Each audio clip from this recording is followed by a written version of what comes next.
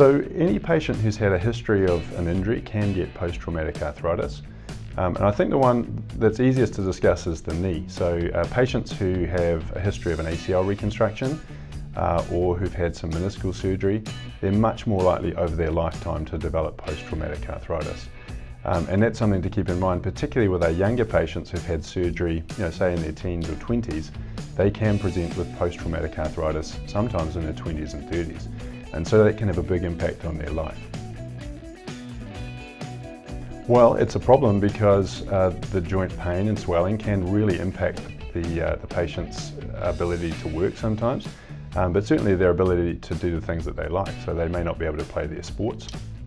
And it's a really big problem because they're often very young, and that they're at a time of their life when sport and activity is very important for them. And I guess the final thing is it can be very, very difficult to treat. So in general terms, more surgery is not the answer. And rehabilitation, education, and focusing on improving the knee symptoms and function is the way to go.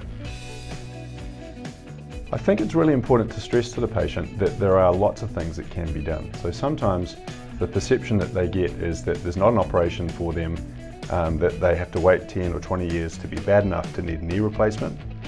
But the reality is there are a lot of things that we can be doing. Maintaining activity is important, and sometimes that's their normal activity. They just need a period where we unload them to allow their knee or their joint to catch up. There are a range of different injection therapies that can be helpful to improve pain and reduce swelling. And that it's important to say that that's an adjuvant to their treatment.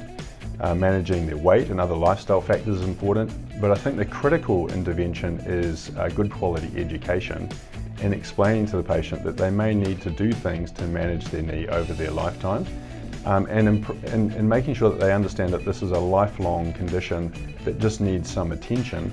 It doesn't need to impact their life, and it doesn't need to necessarily change what they do, but they do need to look after their joint.